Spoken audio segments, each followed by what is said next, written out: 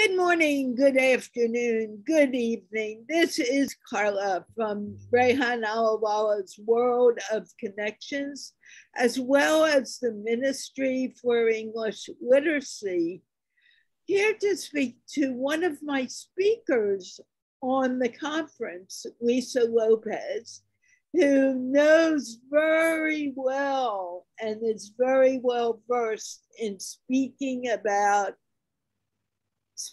to English second language speakers in English and helping them learn to comprehend better. And I am super excited to talk to her about this because really this is something that concerns me every day I do my English shows, because I'm not sure that people totally understand. This show, like all of my shows, is sponsored by the Institute of Peace, which is an online organization promoting peace one conversation at a time. Having said this, Lisa, could you please introduce yourself? Thank you, Carla. Well, yes, as you said, my name is Lisa Lopez. I was born and raised in California in the United States. I've been teaching English since 2013 to people from all over the world.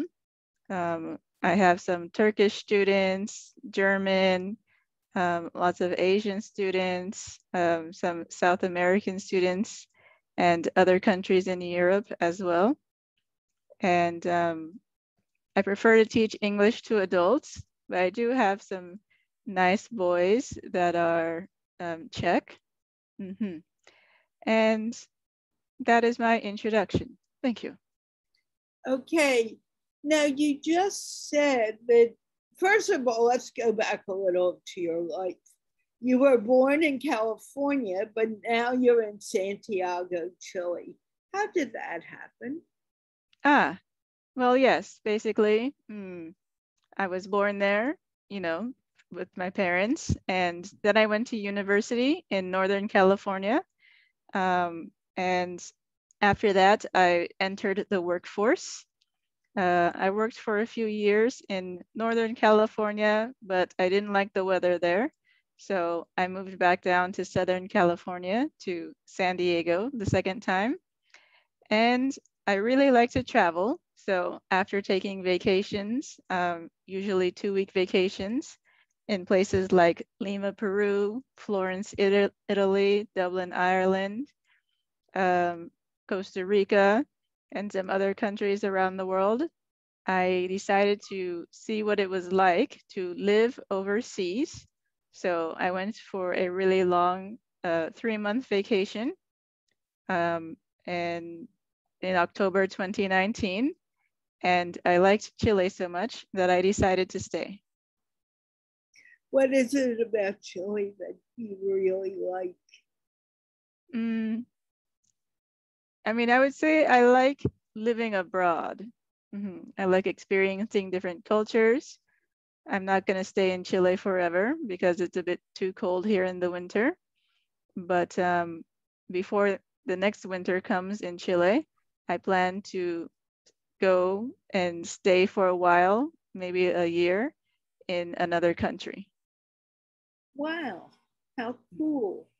Now, when you graduated school, did you start teaching ESL, or what was your main concern at that point?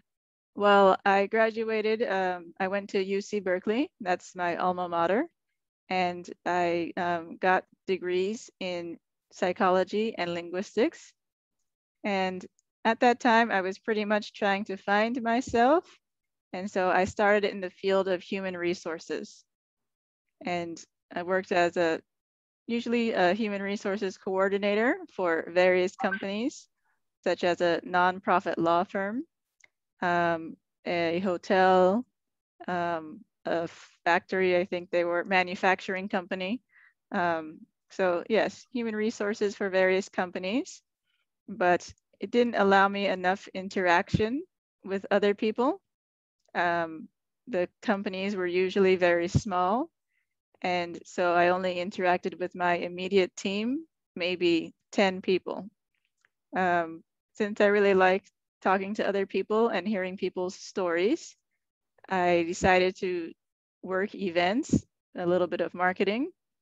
So after human resources, I started working at concerts, helping the public during conventions, working with the public at fairs, things like that.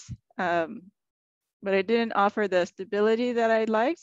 There weren't any benefits or anything like that. So after that, in order to continue talking to the public and hearing their stories, but also have a little more stability at work, I got into teaching ESL. What made you turn to ESL? Mostly the fact that I would be able to interact with people from all over, and have a more stable job, a schedule that didn't change every week, every day. Wonderful. Now, comprehension and understanding is very important in a conversation and very important in everything we do. How, and I am strongly concerned about it because it's been something that I see as a problem when I'm working with people in Pakistan and all over the world too. How do you begin to teach comprehension? I tell them to listen a lot outside of class, listen to music, listen to the same thing many times. Try not to use subtitles, even though you really want to. And most importantly, try to focus on getting the gist. No, you don't need to understand every single word. Sometimes that's impossible, even for native speakers, if someone has a thick accent or if someone's speaking too fast. And so instead, focus on the main information, the WH information questions, okay? Focus on who is doing what, where, why, when, and how. But not every single tiny little word. Some of them are very unimportant to the conversation. Everyone comprehends or understands in a different way. I don't think there are two people in the world who think the same. How do you get understanding of words? Like you can say house, and some people will think of an apartment. Some other people may think of a big farmhouse because that's where they grew up. Or some may think of a row house. Hey, my house is here. How do you teach them to actually hear what's being said? I would say, unless it's important, I probably wouldn't focus on the house too much. I mean, the part that matters is just it's a living establishment. Unless you are buying or selling the house, the type of house doesn't matter. Whether it's a bungalow or a ranch house or a mansion is irrelevant to the conversation. So if they want to, they can ask clarifying questions, but if it's not relevant to the conversation, then you can just kind of block that part out and skip it. Okay, that's true. But I'm talking about teaching them to understand what you're saying. Like the other day, we were clearly trying to get someone to get to my show. And he clearly did not understand that when you're at the show, you keep the mic close until it's your turn. So how can we make comprehension a little easier for anyone and everyone? What do you do to help them comprehend what's being said? I say things in a different way. I use synonyms, I paraphrase, I demonstrate, okay? I would turn my audio on and turn my audio off. Those are the main techniques that I use. Okay, can you give us an example of this? Yes. Well, yes, if you want someone else to turn off your mic or turn off their mic, then you just demonstrate, okay? You can also share your screen and show them where the mic is and how to turn it off and on. You can give them the keyboard shortcut, which is to tell them to click Alt-A on their computer, okay? So these various methods. Okay, you in a conversation, let's say they're not even talking to you, they're talking to someone else. What are some of the tips you ask them to bring up to to understand? Let's say they don't understand, and many times someone is afraid to ask or say, I don't understand. Okay. Let's see. Well, maybe wait for a pause if you're shy. I'm shy. And even though I am an adult, yes, sometimes I still do raise my hand and wait for them to call on me because I don't want to interrupt. There's also, usually people try to help if you look a little lost or confused. So you could try looking like you don't understand if you're afraid of asking. You could tell the other person that you are a foreigner maybe, or that English is your second language, and ask them to speak slow or ask them to repeat. If this is general information, general knowledge, then you could just ask somebody else. That is what I did when I was in Chile. I asked directions from one guy. I asked him again, and I didn't understand him. I asked him again, and I didn't understand him. So then I just asked somebody else. Are there techniques that you use to help people understand certain words? Because many times I see people will be, I don't want to tell her I don't understand, because if I do, she's going, what do I do? I would say, or I cannot say the words properly. And I say, instead of speaking fast, slow down your language. And by slowing down your language, it's easier to understand you. The sounds are a little different in different languages.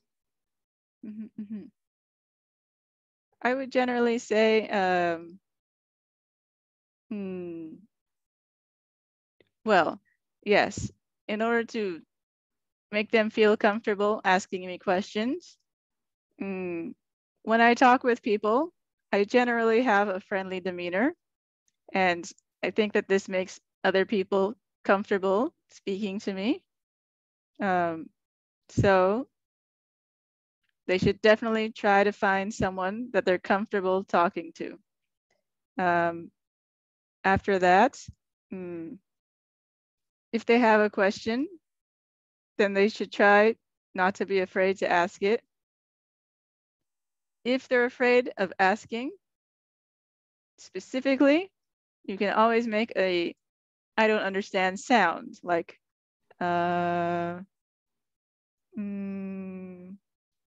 so something like that. That way you won't have to ask what something means. You can also ask what it means using incorrect grammar. Lots of people do that. But I would say the main thing is that you have to ask, because if you don't ask, then you won't know, you won't learn. So you have to get over that fear. How do you help people do that? By being myself, by telling them that I don't know all of the words in the English language. Not even I know what they mean. That's what the dictionary is for. By basically just by being their friend, Now, you have worked with people all around the world since how long? 8 years now. I think so, since 2013. I'm really bad at math.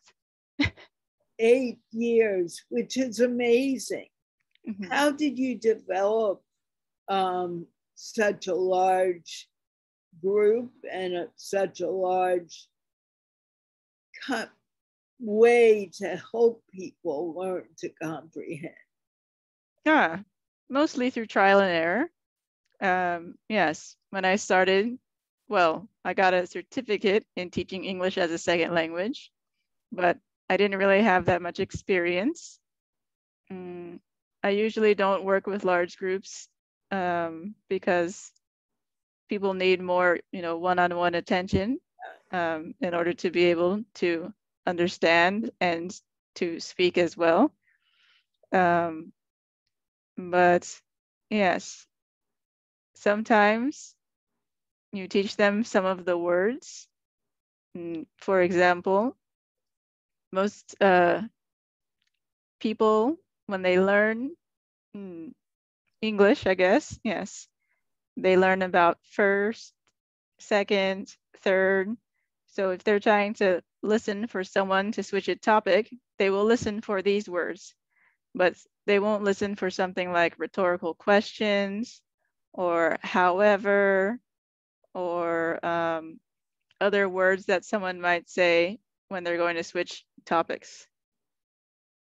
So how do you teach them to use these words? I normally find resources online. Can you give us an example? Well, the last time I did this with a student, which was pretty recently, earlier this month, we listened to a TED Talk together. I asked her which words signaled the change of a topic. She told me some of the words, and I filled her in on which other words it would be good to pay attention to.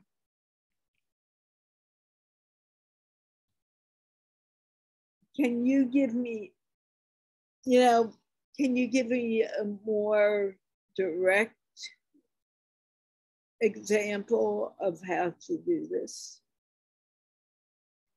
You do something so very, very important. And I know you take it as second nature. I know what I'm doing. But it doesn't always work. I tell people to slow down. I tell people to talk about things they know. I help them get to something they feel very comfortable with. So can you help me help them feel more comfortable, if that makes sense? Does that question make sense to you? It does, but I'm not sure. I mean, I guess I could, okay. I think I try to find some things that we have in common. So, okay. For example, my Czech student, I mean, at first I thought it would be quite difficult because she's like 15 years old and I'm 35. So there's like a 25 a 20-year age gap. And, you know, I don't speak any Czech. So when we first, and I think she uses Instagram and I don't. So when I was about to meet her, I was like, we're not going to have anything in common, like nothing. But she likes Christina Aguilera, and I like Christina Aguilera too. So and how did you find that common bond? Oh, well, I just asked her. She said, let's see. At the beginning, yes, when we were first meeting each other, I asked her to tell me more about herself. She said she likes singing and doing sports.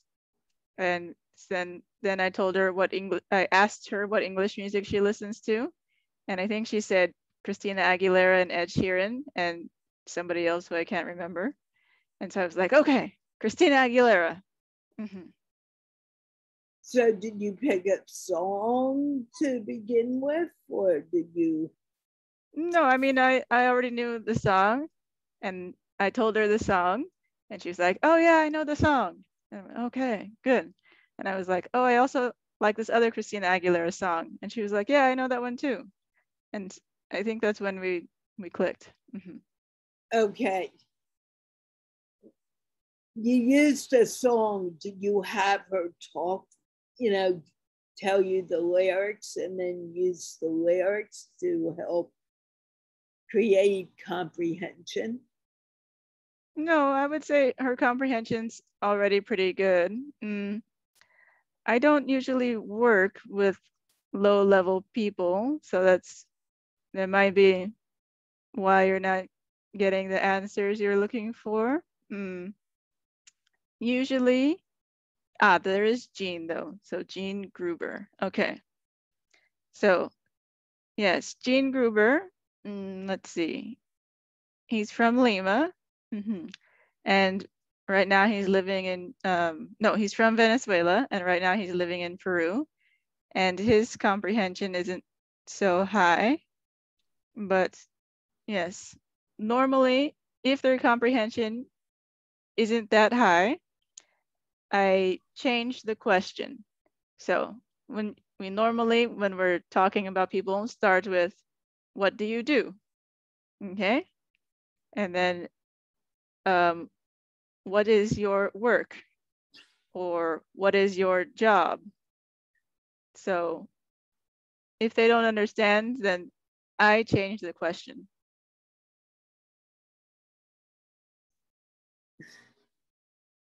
I'm trying to get you to give me a clear convert. Okay, what would you change? Let's say we were talking about school and you were asking me about what I like to learn. And I would say, I like recess. And you want to get me somewhere else. Maybe let's do some role play so it's a little more clear on what you're saying. So normally when I start off asking about school, I ask, what subjects do you like? What's your favorite subject? Some students don't know the word subject.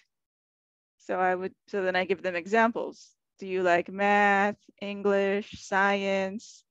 And then after that. Let's role play instead of, because it may make more sense. I'm your student. We're meeting for the first time. Yes. They teach. Hi. Yes. What's your favorite subject? Lunch. Well, what kind of class do you like more? Do you like math, art, science? Recess. I want to go play. Okay. And what about when you're not at recess? What about when you're with your teacher? Yuck. I'm trying to be a little difficult so you get into your techniques a little more. Good. I don't have a favorite teacher. Oh, okay. What do you like to play at recess? I like to swing on the swings. Ah, good, good. And what do you do after school? Swing, talk to my friends, eat dinner, watch TV. Ah, good. Okay, no homework then. Well, no, I have it, but I pretend I don't want to do it. Okay. What do you want to be when you grow up? I don't know. Okay, I see. Do you like science? Do you like the solar system and different planets? When you said science, what do you mean?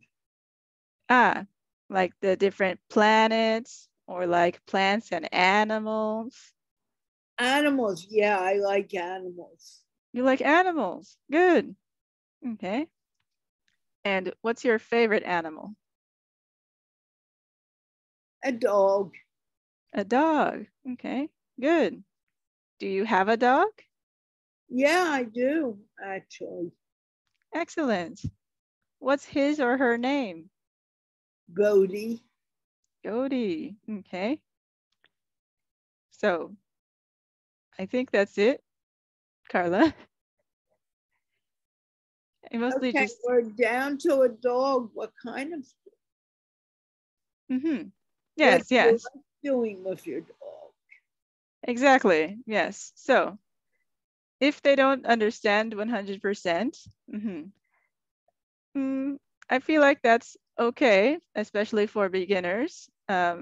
Usually when they're intermediate or advanced, then they know at that time how to ask when they don't understand, and you know, how to answer questions, and their comprehension is already at the top.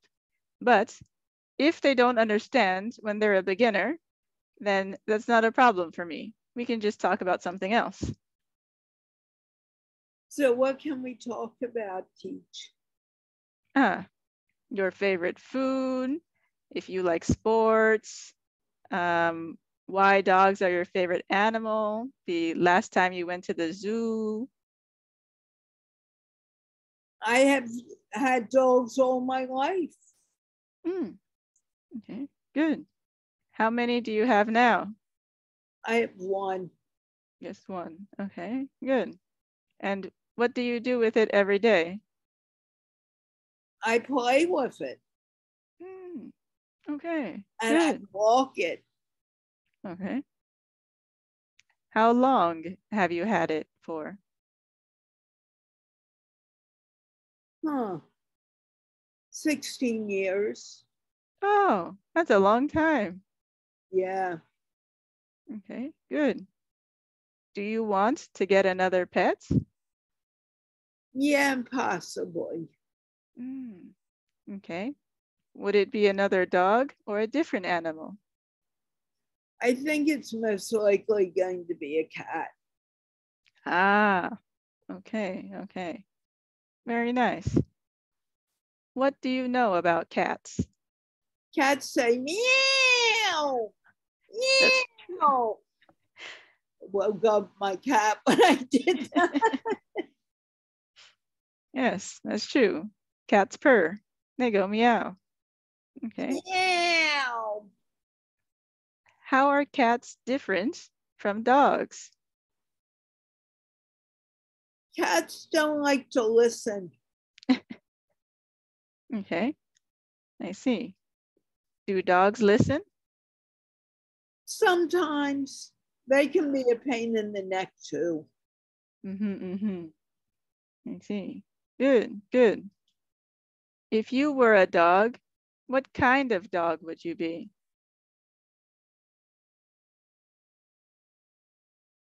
I think I'd like to be a golden retriever. A golden retriever. Wow. Okay. Very nice. Okay. And what do you think is the most fun thing you can do with your dog? Play fetch. Play fetch. Awesome. Very nice. Mm. How often do you take your dog to the vet? Once a year, maybe. Ah, I'm He's glad you know what a vet is. Oh, I should have. Oh, yeah. Yes, a vet is an animal doctor. Why are they animal doctors? That's just our name for them. What does that mean, our name for them? Ah, that's what we call them. It's difficult. So you are Carla, and an animal doctor is a vet. Really? Yes. How often should I take my dog to the vet? Oh, I have no idea. I don't have pets, so I don't really know anything about them.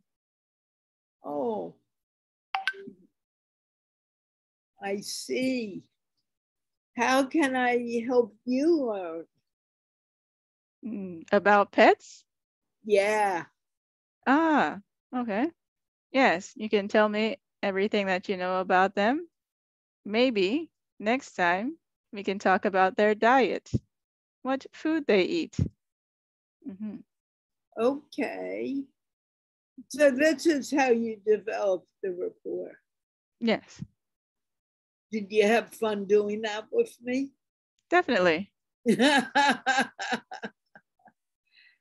What are some words you'd like to leave our audience with? Ah, mainly, yes. If you're just starting out, listen, listen, listen, listen. It doesn't matter that you can't understand. You only want to be able to feel, to get the rhythm of the language. You can listen to anything you like. There's a lot of videos on YouTube, a lot of different types of music, and a lot of TV shows. After that, the second step is to listen and repeat. Repeat after what the people are saying.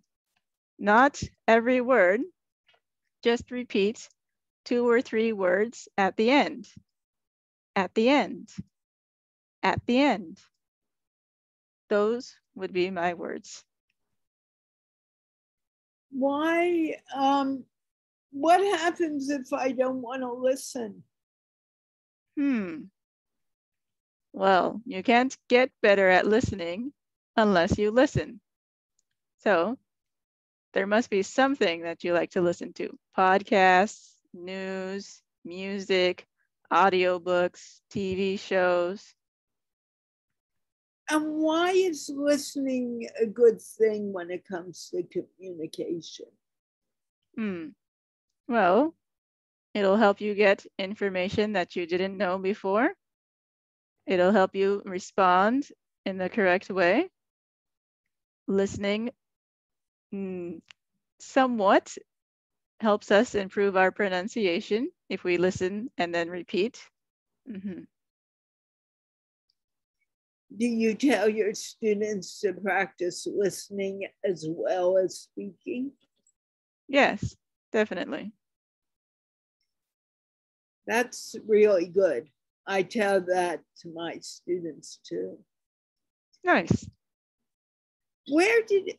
Just one quick question. Where did you find all these students from around the world?